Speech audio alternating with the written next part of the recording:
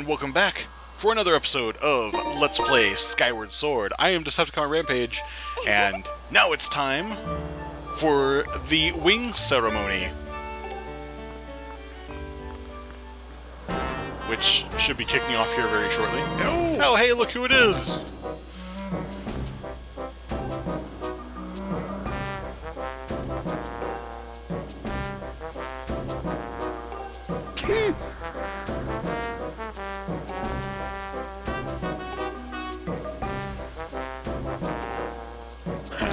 Seems a little harsh on me. Wondering if it's maybe just pure jealousy.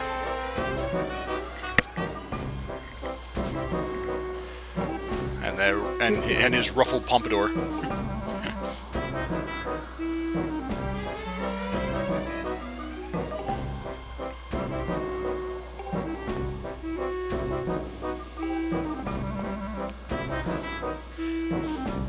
You know, if you're talking about a scrawny clown, that'd be like your Groose's tall, lanky lackey over there.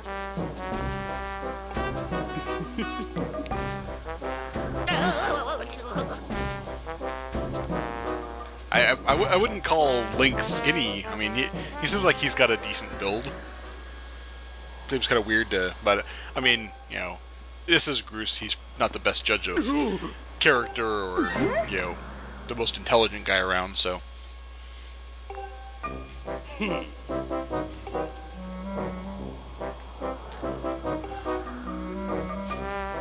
And honestly, you know, does Groose not notice that I have a sword strapped to my back? That maybe it wouldn't be the best idea to, you know,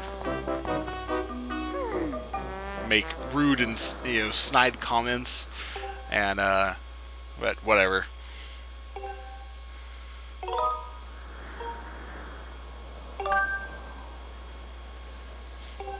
Hey! Yeah, I will win. 'Cause I am the best.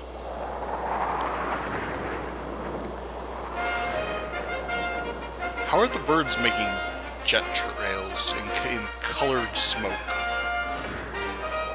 See, do they have smoke pellets in the back?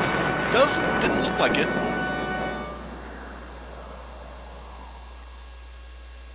Hey! Whatever, kind of strange, but you know, whatever.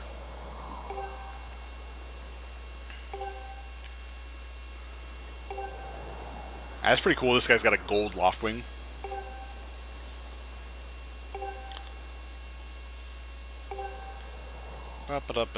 Yep.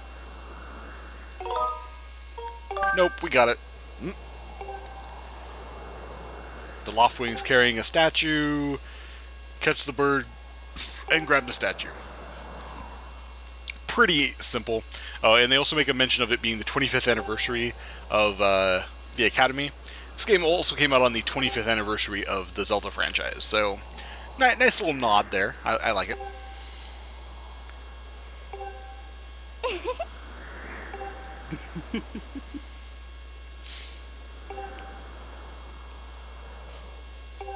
Cool!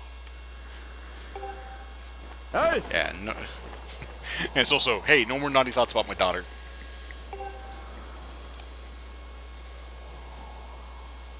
Hey! Bow. Yeah.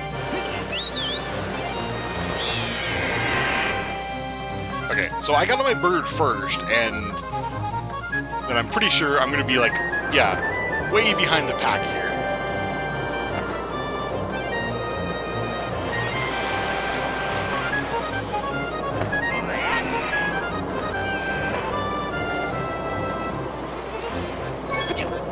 Haha! Cut him off at the pass.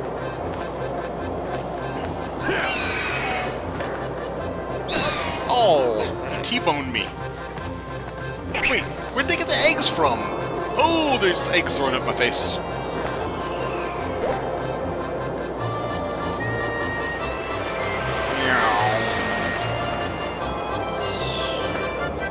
Where'd that egg even come from?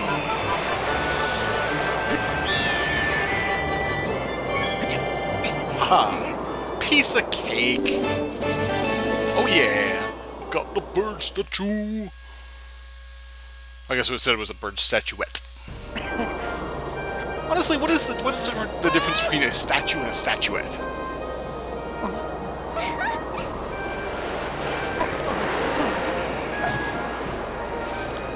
She had a lot of confidence that we were able to catch her. It's probably a good thing that that's not like a quick time event. It'd be like, press A to catch Zelda, and if you weren't paying attention, it's like, oh shit.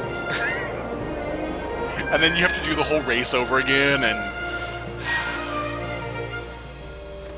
Man, that'd be something, right? Glad they didn't do that, because I'm sure that would have happened at some point in the many times I've played it. But seriously, if anyone knows what the actual difference between a statue versus a statuette is, I would like to know. Post a comment. If you can explain what the difference is, other than it just being like the size, but that looked like a decent sized statue. Oh, is she gonna sing? Oh, Bow to the Goddess. I love this song. It's such, so awesome.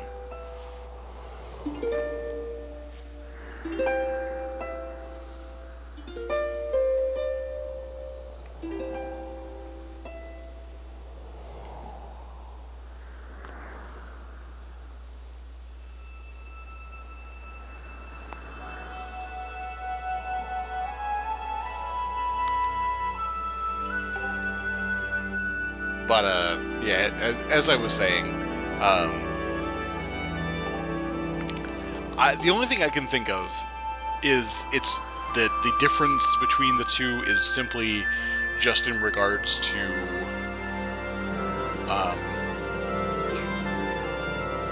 the size, but I definitely have seen, I mean, I've seen and owned things that are small statues, but they're referred to as a statue. Yeah, I got sailcloth!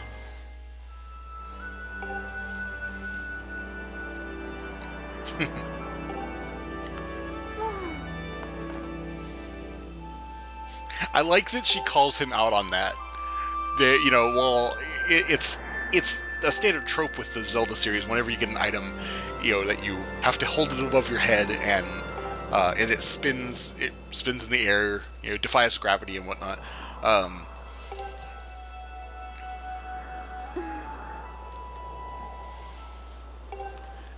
And I don't know, I lost my train of thought. But I like, it's kind of like a not quite fourth wall breaking, but it's definitely one of those. It's a nice little nod to the fact. Sure.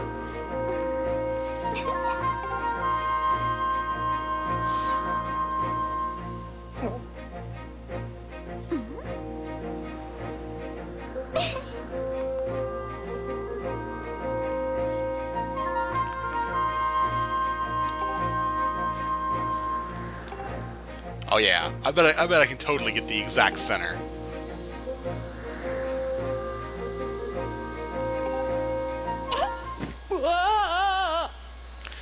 What is it with Zelda and pushing me off of things? I mean, I guess technically, if you lived in Skyloft and you had a bird that well, it wasn't quite the exact center, but it's close enough.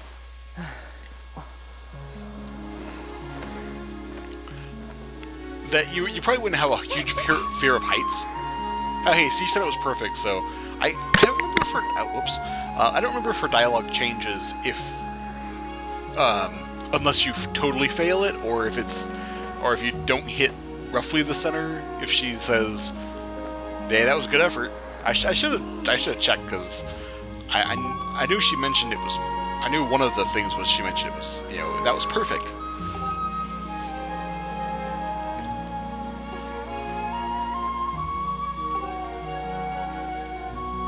Yeah, we can go for a flight. And Zelda's got it, like, bad for Link in this. Which, it's, again, it's... I like that that's kind of the established point in this game. It's like, because you almost, there's not really any, like, romance between the characters in a lot of the other games. one of the only things that actually had any kind of implied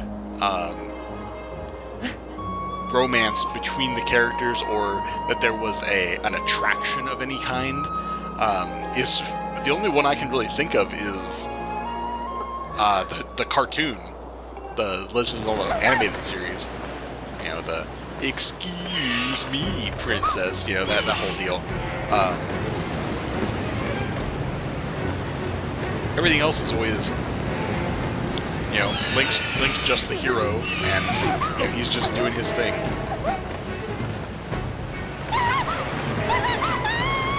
No, Zelda!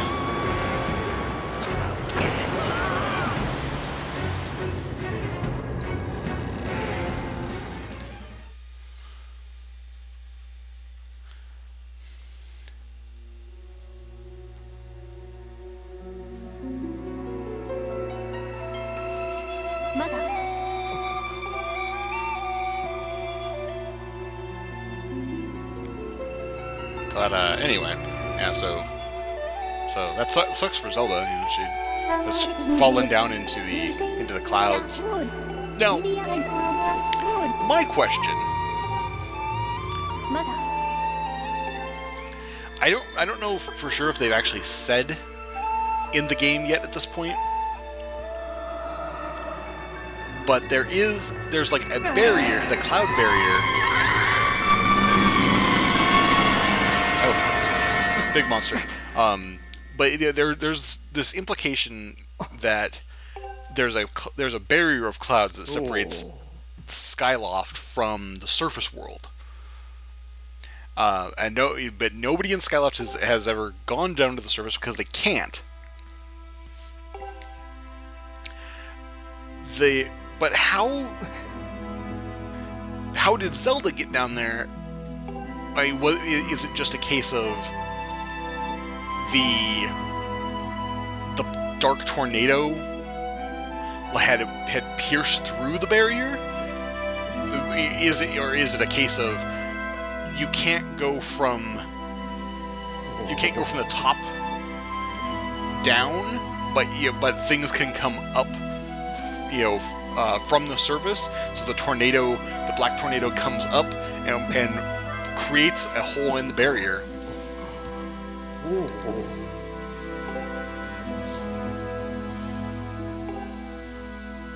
I'm going to assume that that's the case. I can't remember if they ever actually state that, or if it's just implied, or if it's just mentioned that Zelda just, you know, awakens on the surface.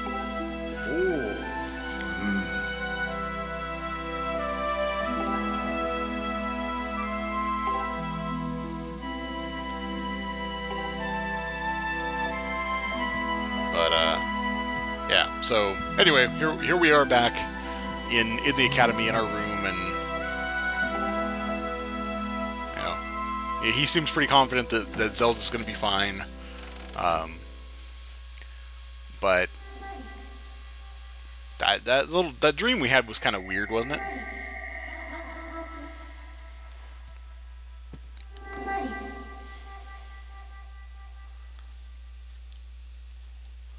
So let's investigate this. Hey, if there's anything new in my cupboard, is there? Hey, more rupees. Spiffy. Open the door, please. Thank you. Hey, there's a floaty person.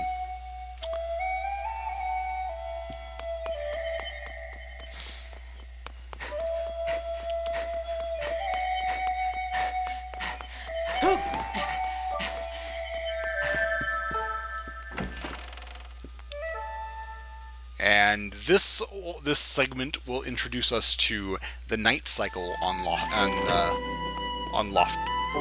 Skyloft. That's what it's called. And things are quite a bit different at night. Things like you cannot ride a loftwing at night. Most of the areas are closed off, and whoa, that was close. Then there's one thing right here that is a big difference between day and night. And you got the cute little kitty. So adorable. Oh my god, it's a horrible monster. Why are you a horrible monster now? Get away, kitty. Bad kitty. Go away. Okay, good, it ran away. I didn't want to have to hurt the kitty, but it was dangerous. Dangerous thing. Oh yeah, I want to drop down here. Alright. So these blob guys will actually the bigger if they're larger, then they will eventually split. And that's our first piece of collectibles. The ones you get from monsters and whatnot, those actually are used in crafting, which is actually a pretty deep system in this. Well, deep is probably the wrong word, but there's definitely a lot to it, a lot of collection and whatnot, and I like that because it definitely gives a sense of progression to a lot of the things that you get in the game, which is not always something that you have in a Zelda game, other than say like Zelda 2, in which you had an actual full-on progression system. Hoop, there we go. Oh no, my rupees! Aww. Hoop.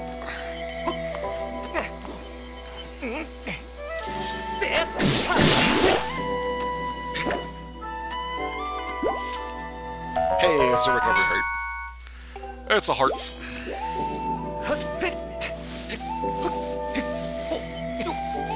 Alright, so yeah, I didn't really get to show that off before, but vines, just like on the side, on the spots where you can shimmy across, you can actually also leap up vines, which is convenient, but it basically just makes it all faster in general, because normally you're going to basically use up the same level of stamina, essentially, whether you just climb or if you do the leap, because it is going to use up a little bit more of that, but you're going to go farther in the same span, so pretty much all stays the same ratio. Alright, so hey, there's a secret doorway.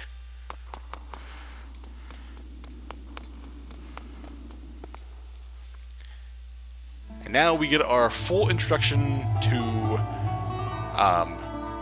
the companion character in the game. And honestly, I'm not for sure which is the correct pronunciation of her name. I think she's gonna say it here in just a second. Okay, now it's either Fi or Fee. I generally thought of it as Fee, but it could definitely be Fi. Actually, Fi would make more sense.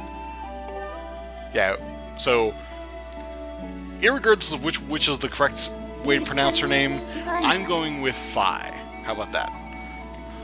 I'm saying it right here. There's a good chance I'll slip up at some point and say Fee instead, but I'm gonna go with Fi because that should be the way it's pronounced.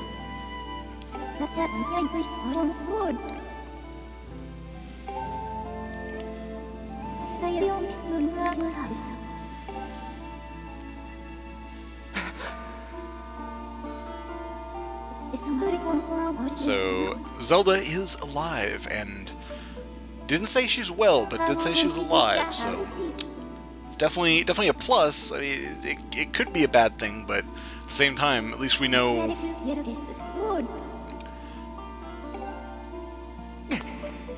she is living and breathing, so.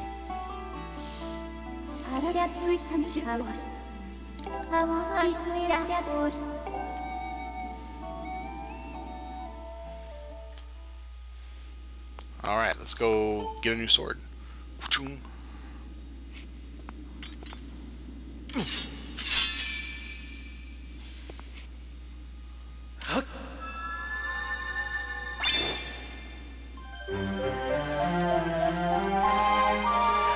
See, when it comes to motion control, I'm not gonna bring this up a huge amount, but I like little touches like that where it's like it's not simply a case of go up and interact with it.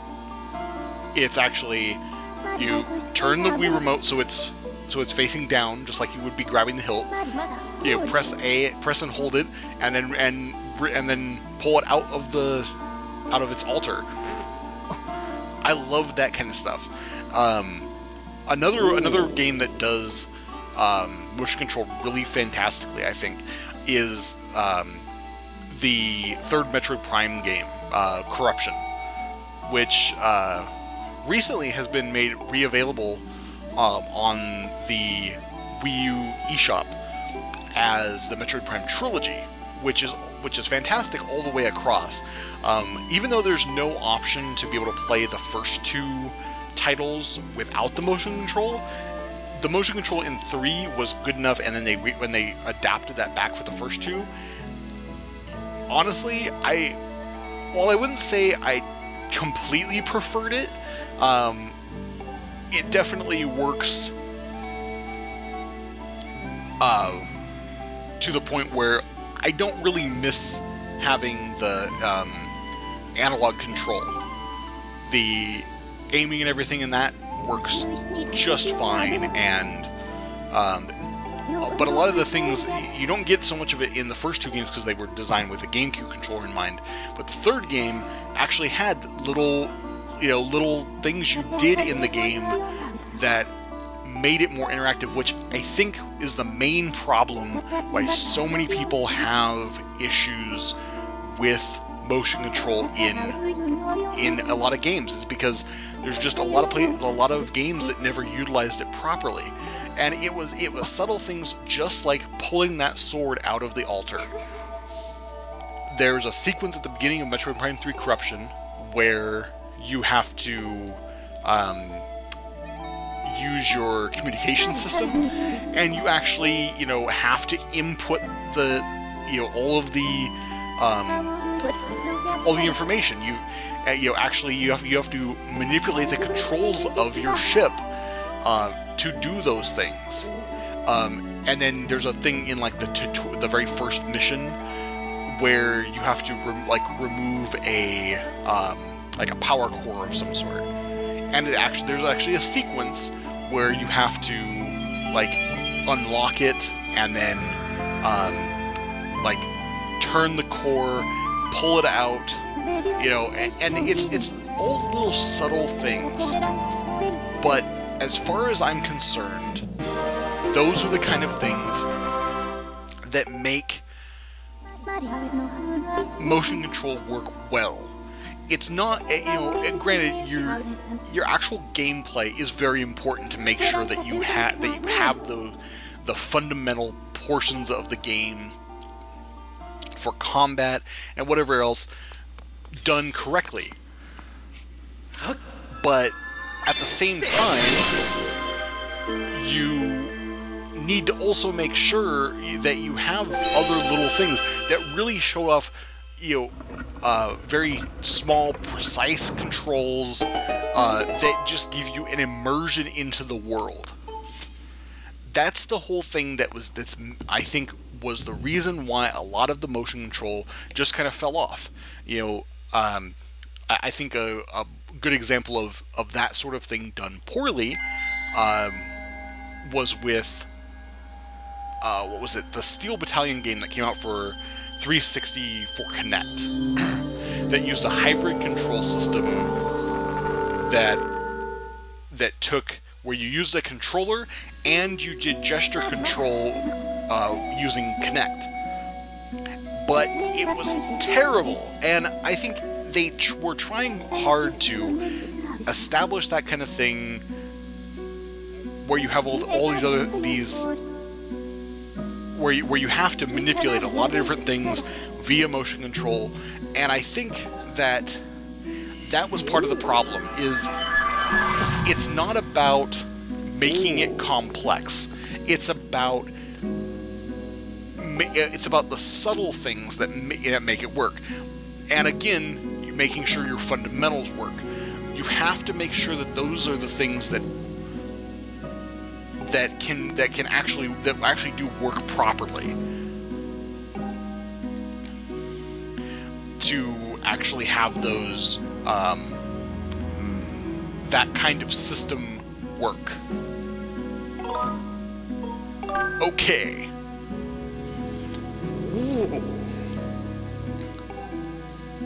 We're in it for the long haul. Yeah. Damn, this episode went way longer than I was planning, but so much for my plan. But it's a Zelda game. There's going to be definite chunks where it's going to go for long periods of time without an easy place to stop somewhere. Yay, a uniform. But anyway, I'm probably going to pretty much leave the motion control thing at this point. But again, that's one of the things I really feel like this game, it did it really well. Okay, so at this point, we're going to go ahead and save and quit. I want to thank you guys for watching this episode of Let's Play Skyward Sword, and I hope to see you on the next one as we gear up for our journey to the surface. So, again, thank you for watching, and we'll see you on the next one. Bye, guys.